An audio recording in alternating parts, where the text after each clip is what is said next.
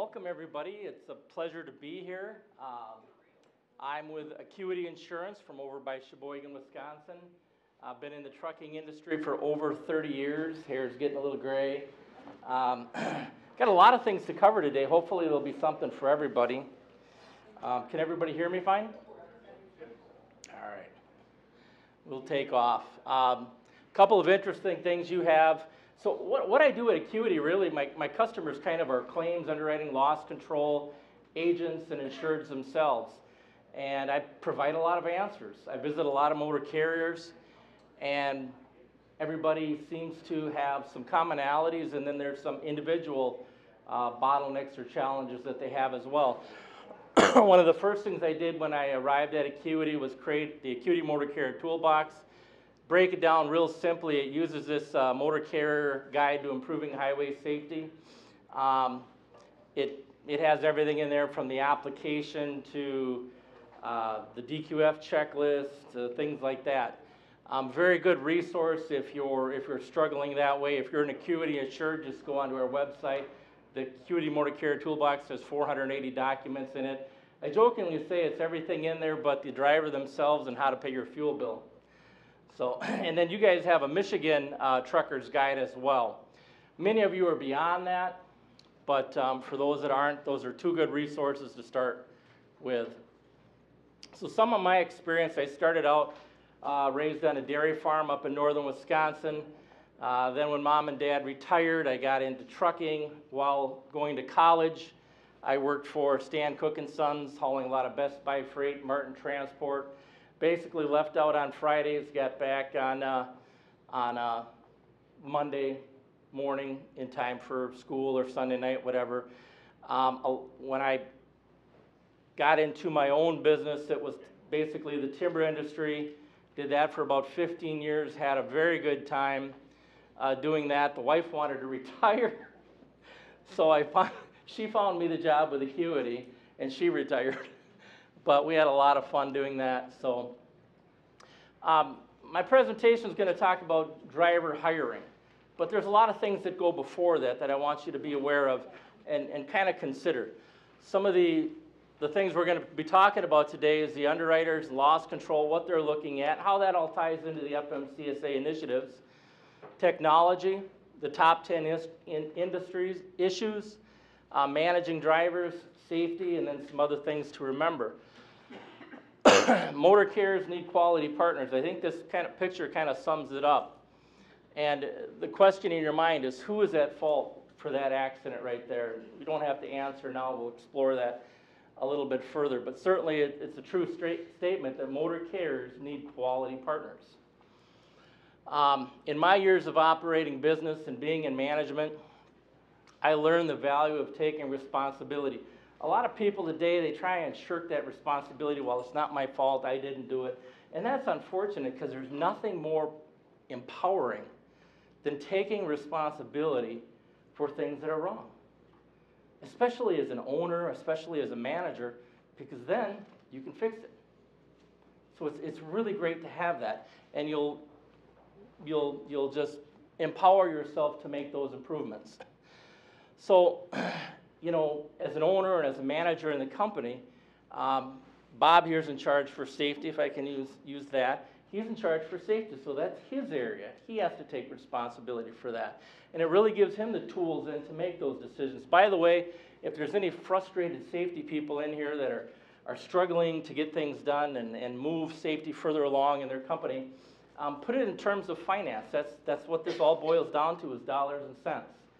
So if you have a safety initiative that you want to move forward, put it in terms of return on investment. What's this going to cost and what's our return going to be and how long? So as we go through this presentation, I want us to remember empowering our employees. I go to so many motor carriers and they're like, oh, can't find drivers. Or we're having high turnover rate. But there's no program in place, no thought given to when you do hire an employee, what keeps them there? How do you have them be successful? real quick, can't spend a lot of time on this, but this is huge. You hire a new employee. If they're not successful within your organization, if they can't meet their goals, then how are they going to help you meet your goals as a motor carrier or a trucking company? They're failing on theirs, they're going to fail on yours as well. Very important. And finally, before the presentation begins, audit. What gets audited gets done. If it's not audited, it doesn't usually get done. So a couple of tips. So what does underwriting look for when you're with an insurance company? Rates haven't gone up at all in truck insurance, right? They went down. No. Totally, they've gone up across the board. It's just the nature of what's taking place out there. Can you share just why, real quick, the rates are going skyrocketed high? We're going to talk about that on future slides, so give me a second on that. Next slide, I think. The underwriters look for the supplemental application, the safety measurement system, and CAB, we're going to talk about that. They're going to look at your loss runs, your IFTA miles, the areas you're running, how many miles you're running, the violation history, the driver violation list, loss control reports, and your financial statements. So why are rates rising? My first truck, this is not a picture, it's similar to what I bought. The color scheme is a little different. I bought it back in 1986. Was roughly $2,800, I believe I paid for it. Was a 1970 IH with a 13-speed Fuller and a 903 Cummins. They call it a 903 nothing, but didn't have a lot of power for a V8 diesel. In the last 8 years, the average cost of a truck has increased 45%. So a bumper on, like, say, the Western Stars that I have in my little company right now, they're $200. You get a bumper today with radar and LiDAR and all those things for several $1,000s. So that's one reason. The other reason is the industry as a whole, if I can make a general blanket statement, a lot of insurance companies left the industry, pulled out. We call that pistoning in and pistoning out of a market. Good companies try and weather the storm and stay and price accordingly. So they're obviously not going to lose money for very long before they either raise the rates or leave the market entirely. And don't shoot the messenger, but that's happened. And I pay higher rates just alongside you guys as well. So lawsuits. If you ever go through Indiana, the Hammer, you know, he's got, I think, probably only a few hundred billboard signs advertising, you know, sue that trucking company, that big bad trucking company. So those are some of the reasons. You think of anything else? You know, another reason for rates climbing, we'll talk about this when we get into the CAB report, the different quality of the motor carrier. So FMCSA, basically FMCSA from my point of view, their purpose is to reduce crashes, injuries, and fatalities involving from large truck operations and remove unsafe companies from operation. They have roughly 1,000 state employees and 12,000, roughly 1,000 federal employees and 12,000 state partners that they work with for those DOT audits and things like that. Go ahead.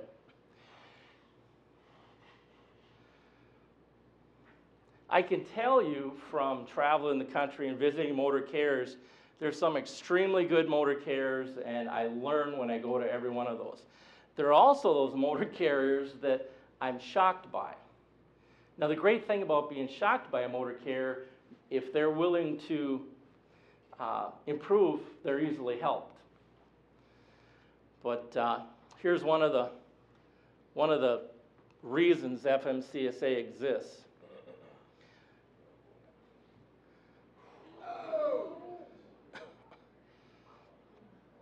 So we're all familiar with the CMV. They're not carrying 16,000 or 28,000. Most of them are 80,000 across the country. Michigan's heavier depending on how many axles you can put underneath the truck. Show that one more time. I'll talk about that a little bit. Play it one more time if you can.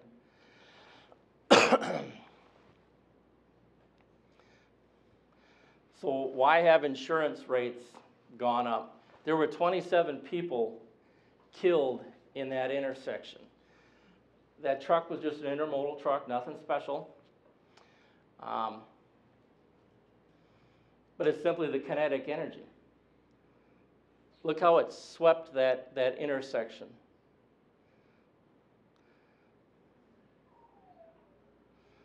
So when you talk about a driver qualification file, it becomes pretty important after looking at that. I'll go to some motor carriers, doesn't matter the size, can be small, can be large. One of the things I'll ask is DQF. And sometimes I'll get this great big smile from this little motor carrier. They'll turn in their chair and they'll open up a drawer and it's just letter perfect. They just do everything perfect.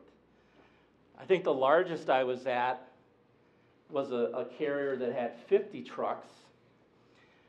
They didn't know what I was talking about. And actually said to me, give us a couple of weeks to put that together for you and we'll get that to you. They said they were doing it. Well, obviously they weren't doing it. So the safety measurement system basically has the 7 basics, and they are all from that Green Book of Regulations. So it's on safe driving, hours of service, driver fitness, controlled substance, vehicle maintenance, hazardous materials, that kind of thing. Your underwriters look at this and they look at your scores, and here's how. Before we get to that though, we'll kind of look at how this works, the CSA program. So in the old days, they just really, it was more of who came to light in their area. Now it's much more scientific how it works. If there's a roadside inspection or a crash, the intake on the SMS, safety measurement system, is a safety data collection. So was a violation given or anything like that. Then the measurement, that's where it goes into your 7 basics, all right, on safe driving, things like that. Then the evaluation, if there was any intervention. Goes into the safety measurement system, which is, they said, has been updated, and you see all the data for your company is in there. Well, insurance companies have what's called Central Analysis Bureau, or short for CAB. It makes it very easy to look at this information.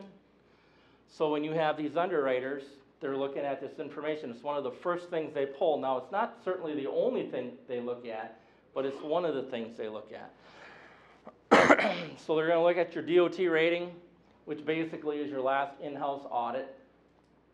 They're going to look at your inspection selection system. That's your roadside scores. If you're in the green, I think it's 0 to 49. They're often likely to have you pass by and not pay attention to. If you're in a yellow, 50 to 74, it's their choice. If they're not doing anything, they're going to pull your truck over. If you're in the red, if they at all can, they'll pull your truck over. So this, as the officers before were saying, as your truck comes in and the cameras are taking a picture of your DOT, your MC, and your license plate, they're going to know before you get to the scale house whether or not they're going to pull you around or not, oftentimes. The other thing I want to mention on this while we're at this slide is on a lot of the scales out there today, they're super scales. And if you come across a scale with, you know, a 5-axle truck, got 10 brakes, 7 are warm but not hot, 1 is really hot, and 2 are cold. Is that truck going to get pulled around? The truck's going to get pulled around every time. So driver vehicle inspection and audits become so important. So here's your out of service violations. This particular company, the average was 20.72. This company had 42.31, and the driver was 10% versus 5.5. So getting back to rates, this carrier actually is having a difficult time. Their insurance carrier dropped them. They're paying high premiums. They're not insured with Acuity. It's another company. This carrier is actually kind of I know them, a little bit of a cowboy operation. Then this is a great chart that the underwriters use. And there were two things that were an alert with this particular carrier, if you remember that. It was hours of service, and it was vehicle maintenance. And if I visit 100 motor carriers, their vehicle maintenance, it happens so much, it's so common. I made a little bit of a joke to remember out of it. It's called the bacon, lettuce, and tomato sandwich of the violations on the maintenance basic. Bacon, lettuce, and tomato sandwich. Does anybody know what the BLT sandwich? Brakes, lights, and tires. They're going to look at brakes, lights, and tires first thing. So is your trucking company, when you're out there doing the driver vehicle inspection report, the pre and post, are your drivers adequately trained to inspect the brakes, lights, and tires?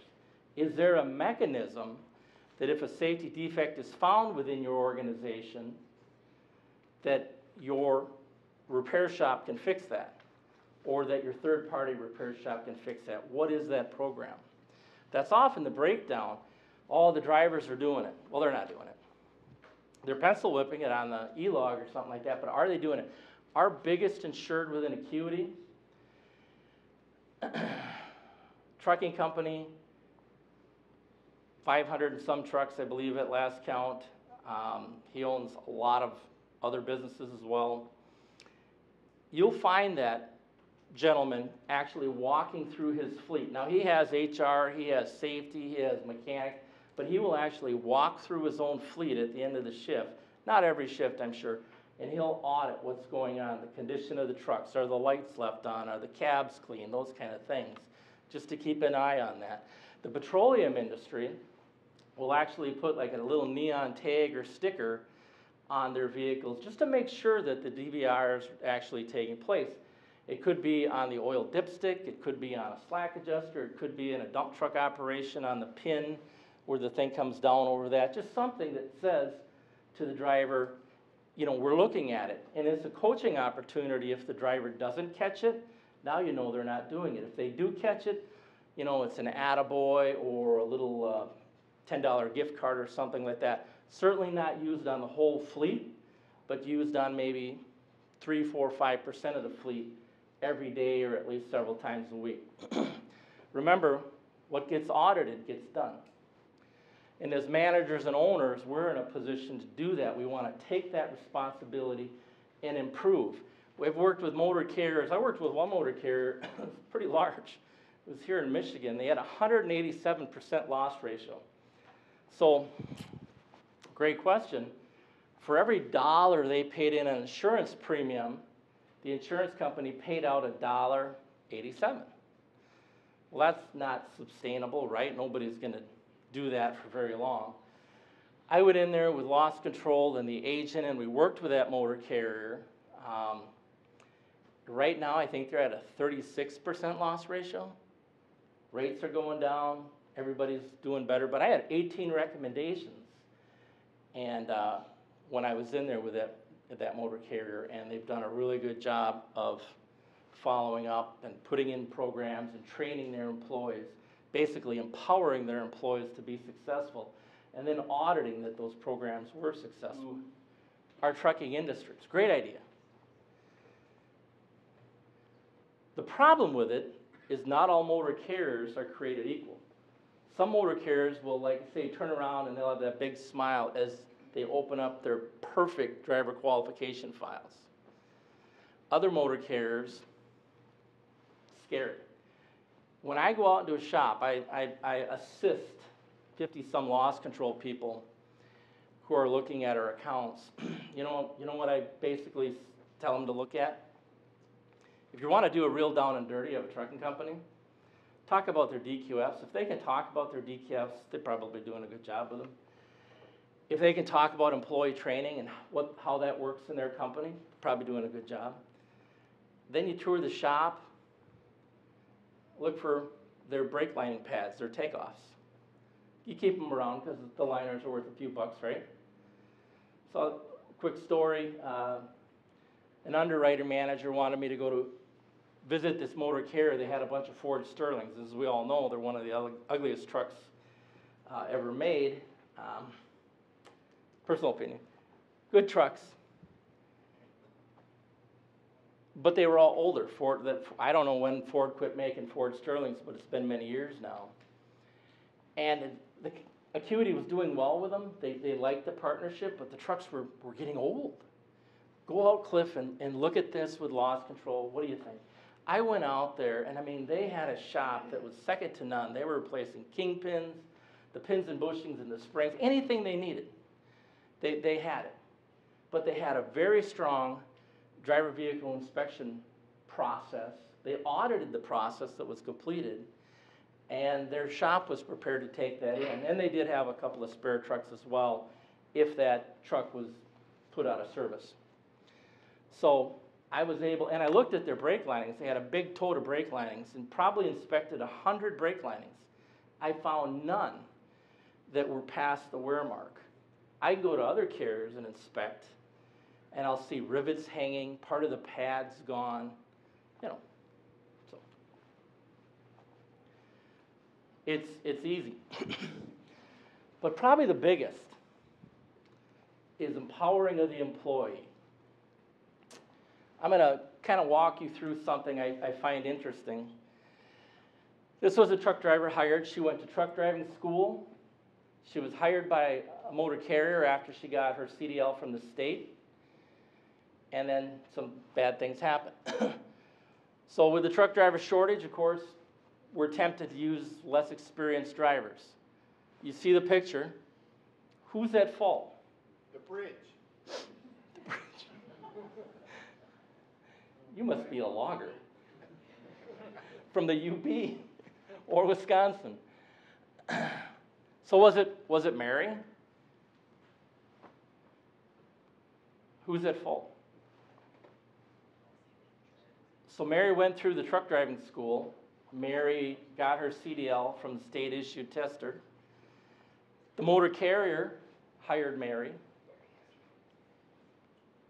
Mary didn't know how to back up a truck. She couldn't back. She was driving a semi, she couldn't back. She was not comfortable backing up a truck. I asked this question in front of 100 underwriters at Acuity. What do you think they said? Who was at fault? Mary, the driver. The real world, my opinion, and this is just IMO, my opinion. Would a more thorough driver orientation have mattered in Mary's case? Would it have been discovered that Mary couldn't back the truck up? Would that have been part of the solution, maybe help Mary back the truck up? Here's a person that's just ready and willing to go to work, but she needed a little more. She wasn't ready, she was willing. So,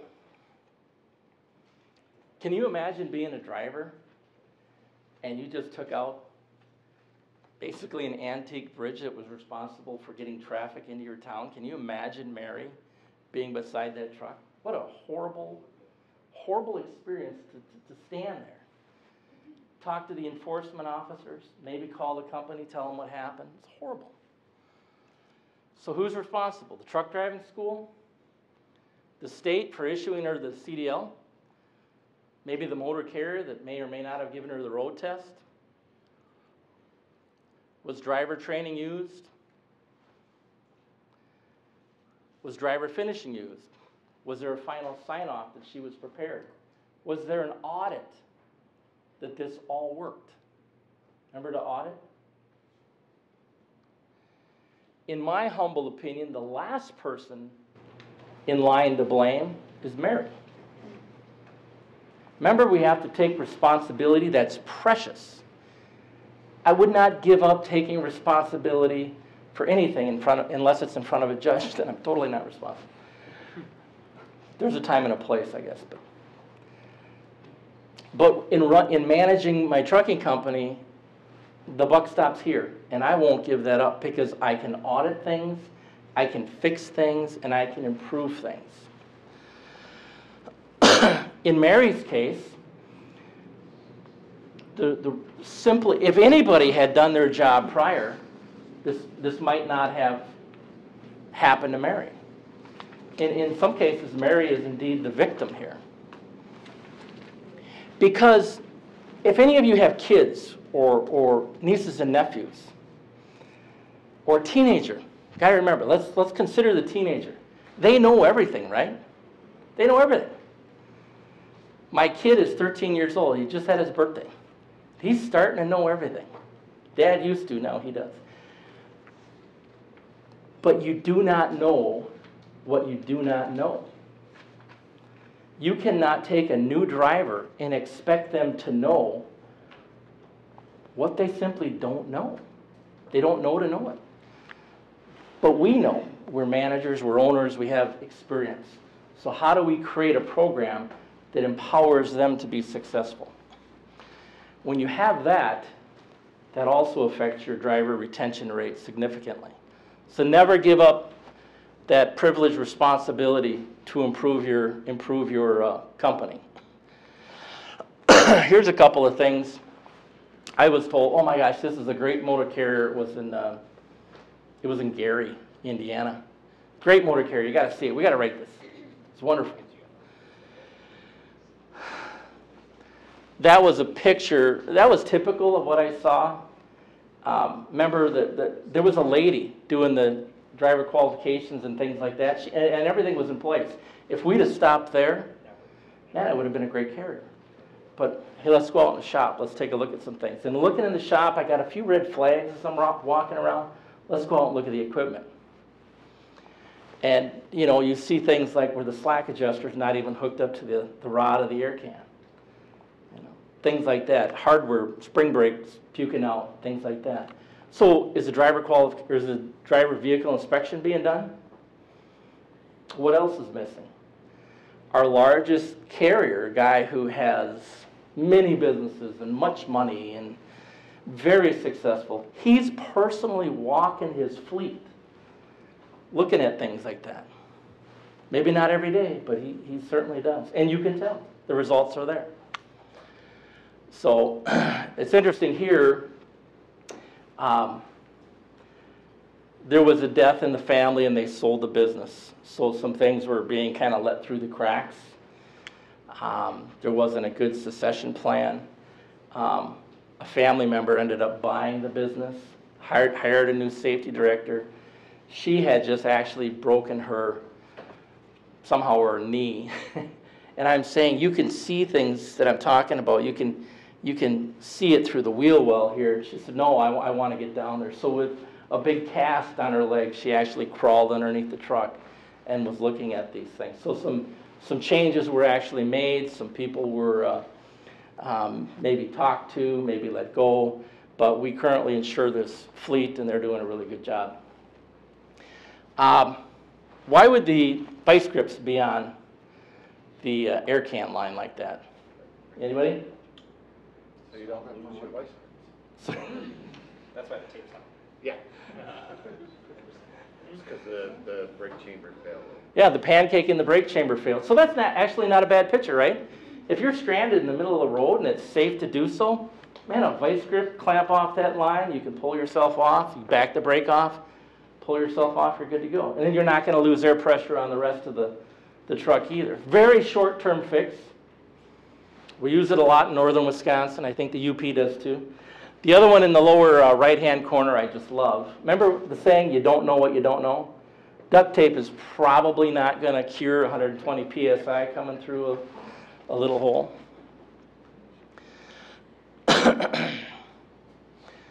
So for many of our carriers, what are the fundamentals? What do we start at? The DQF, the driver road test, driver vehicle inspection reports, driver training, empowering your drivers to be successful. There's a company out there called Bison Transport. They got a lot of videos on driver training and empower training. It's just like the Buffalo, Bison, B-I-S-O-N. It is a Canadian company. But I found them, and they do a really good job, and they share it with YouTube videos on kind of how they do it. And I really enjoyed watching what they do, and they talk a lot about their driver finishing. So if you have a little time over a cup of coffee, type in Bison driver finishing. It's a really good watch, and kind of get your feet wet on where to go with that. And then a true culture of safety where everyone understands we're all accountable for safety. There was a, sorry about another story. There was a fatality I was asked to go out onto. Flatbed operation, he was hauling a number of sheets of plywood, 4x8 sheet bundles of plywood. And it was loaded by somebody else the prior evening. Driver showed up about 5 o'clock. It had to be delivered at the customers around 7:30. Driver took off. There was only one strap per bundle, so one 4-inch strap per bundle, maybe a total of 6 bundles, whatever fit on the trailer. Of course, the car pulled out in front of the driver. Driver hit his brakes. Every bundle shifted, including the one right by the cab, and they came in the cab of the truck and actually ended the driver. So I went down there offering support for the motor carrier. What can we do? You know, do you need anything? Claims was obviously handling it on their end. And it was very interesting to me that the safety department was without doubt totally blaming the driver. It was the driver's fault. Now the safety department guy was also the dispatcher. Very spread thin person, so I'm not going to say it was completely his fault, but he had a lot of responsibilities spread very thin. So anyway, he was totally blaming the driver, the dead guy. So it encouraged me to ask other questions. Well, was the driver trained in cargo securement? Well, no. No, we don't do that. We just hire him. Was there maybe additional cargo securement available and maybe like a job lockbox, and everybody knows that the key is underneath here? So if you do arrive in a situation like that, you can then put on additional cargo securement. Well, no, we don't have anything like that. Well, was the driver told that if it's just unsafe, call your supervisor? If it's just illegal, if it's just not right, call your supervisor, ask for direction. Well, no, we don't do anything like that. Well, what they did have was a fatality. After my little tour of the company, I made a recommendation back to underwriting, and that took care of that. With that particular company, that guy hauling the 4x8 sheets of plywood, did that motor carrier empower that driver to be successful? If you have a quality driver, I mean a really good driver, and you treat that person, male or female, like that, are they going to stay? Are they going to say, this is a company I want to retire with? How are we empowering our truck drivers to be successful within our organization for themselves so that they can be successful for us? Some of the things that Acuity has that in a visual, the Acuity Motor Carrier Toolbox, there's 480 documents in there. Basically, I call them operational documents that help a motor carrier in their operation. A lot of them are in Word format, so you can save it and you can kind of make it your own. Then we send out, posters and things like that. Trucker Talks, a quarterly magazine called Trucker Focus. If you're starting a little bit maybe behind the 8 ball, again, a really great thing is A Motor Carrier's Guide to Improving Highway Safety. You can download that on your smartphone right now. It's a PDF. Maybe 90 pages. It's a great tool if you're kind of behind the 8 ball. You can have it in this room right now. And then the other thing I wanted to mention was the safety management cycle. Remember the 7 basics hours of service, on-safe driving, things like that. The safety management cycle, well, we'll start here.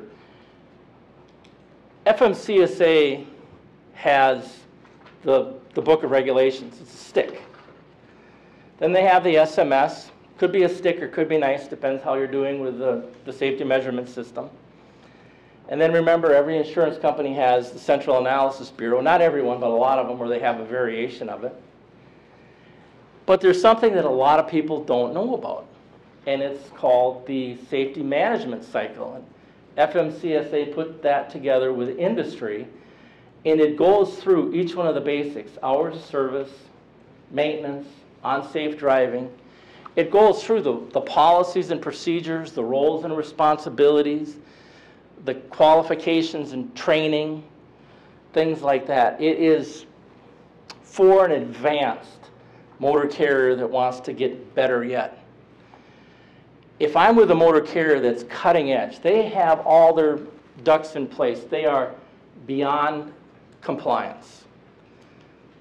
And I encourage everybody to get beyond compliance because, you know, compliance is really basic, right? Do we really have to be told we need to change the brakes on a truck, or it needs to have, you know, reasonable tires with good? We shouldn't have to be told that, or that, you know, we don't want to have a drug addict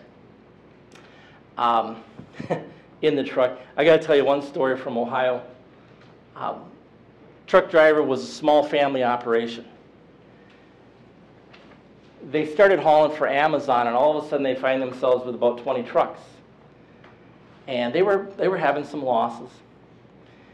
And he sits down on the table, real busy guy. And he says, I probably shouldn't tell you this, but my best truck driver does cocaine, but he works long hours, 7 days a week. Okay. But together we're making a difference.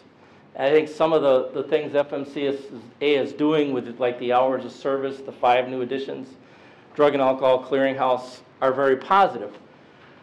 One of the things I don't want to see is like the split your time, is if the 3 hours off duty, if the truck driver is now lumping freight for 3 hours. You know, that's kind of why we went away from the paper logbook anyway, right? Anybody in here old enough to remember you go off duty not driving? Maybe you're in the sleeper berth, maybe you're off duty. You're lumping freight on the dock. You're switching regular pallets into Shep pallets or vice versa. Now you're really tired. Now you go back on duty and you go drive.